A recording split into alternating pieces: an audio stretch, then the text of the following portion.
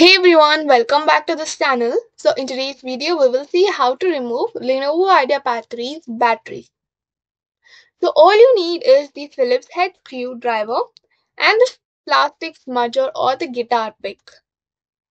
So what we'll do is step 1, we will follow by power offing the laptop. So ensure your laptop is completely powered off and unplugged from any power source. That is, you need to press the power button for around 10 seconds. Step 2, we will remove the back cover. Flip the laptop over to access the bottom case. Locate and remove all screws securing the back cover and use a plastic spudger to gently pry open the back cover.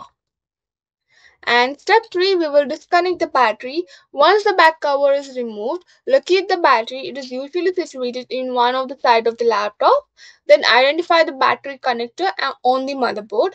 Remove any screws securing the battery in place.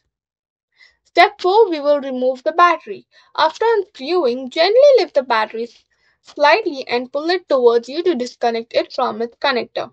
Be cautious while pulling. If there is resistance, ensure that all screws have been removed. Step 5, we will reassemble the laptop.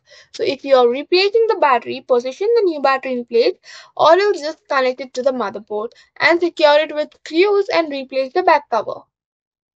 Step 6, follow the final step, that is power on your laptop to ensure everything works correctly after reassembly.